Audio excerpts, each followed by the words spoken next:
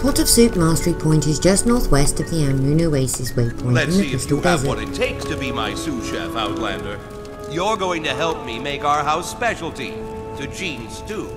I call for an ingredient, you throw it. Got it? The sooner you bring me coconuts, the sooner I can get coconut milk in this We stew! need to collect the ingredients he requires and throw them to him before the small bar above our heads runs out of A time. dash of burnt wood will give this stew a smoky flavor. So get it for me! After each ingredient, it will be refilled a little. Quick, grab that boar meat so I can get it cubed and spiced. We need to keep this up for 2 minutes to complete the mastery. That cactus meat didn't just walk out of my kitchen, so it must be here. A little hourglass by your skill bar counts down how long you have left. Where's that water?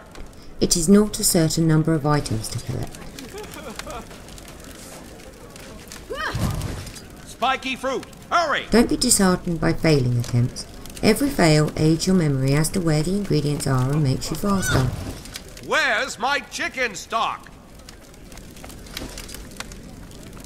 My biggest tip would be to have the chat box open with the NPC dialogue. You can read what he wants before he actually says it, so you can be nearly there Hurry before up he with has that told you. roasted meat!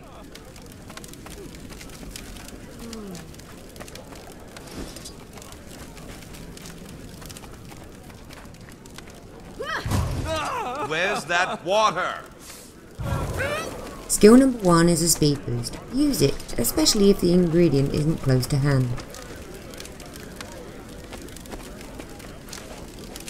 Wait till the chef Even is you still could before probably throwing find to him, flour and in make a sure you kitchen. have a clear line of sight.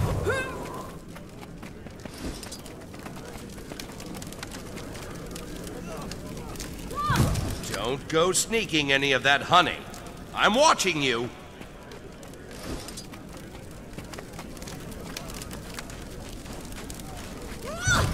Fetch some water, would you?